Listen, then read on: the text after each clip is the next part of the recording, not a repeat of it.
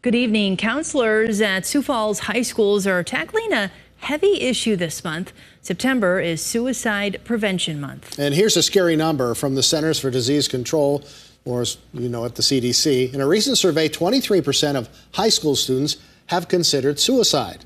Today, we take you to two high schools to find out how they're trying to get through to students who are at risk.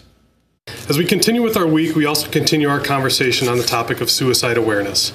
During September, Lincoln High School counselors are supporting the You Matter campaign, teaching students to ask, listen, and inform when they see something out of the ordinary with a friend.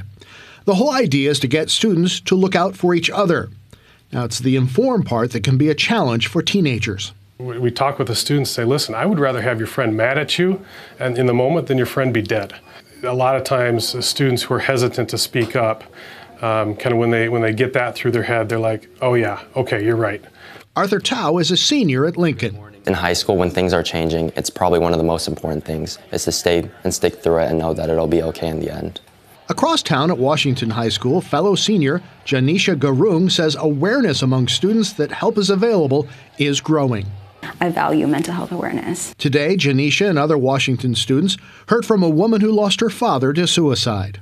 I had never felt so helpless in my entire life.